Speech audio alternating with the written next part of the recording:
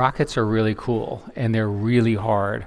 As you know, I'm a pilot and I know lots about jets, and I had assumed that rockets were as mature as jet engines. They're not. It is an art and a science.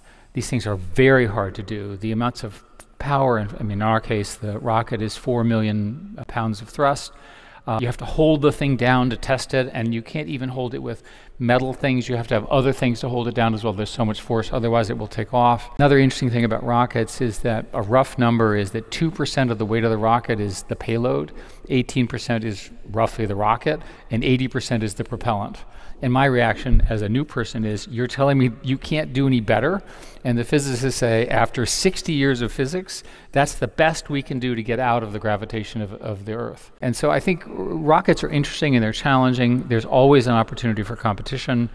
In relativity spaces area, it's essentially a LEO competitor.